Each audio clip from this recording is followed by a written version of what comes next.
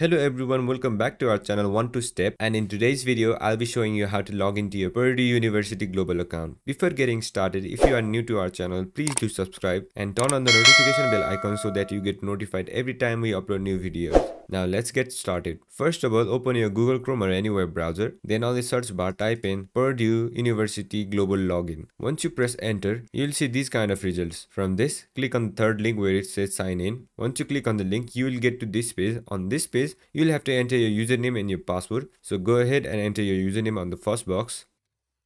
After that, enter your password on the second one. And if you need any support while logging in, you can click on this link to get assistant.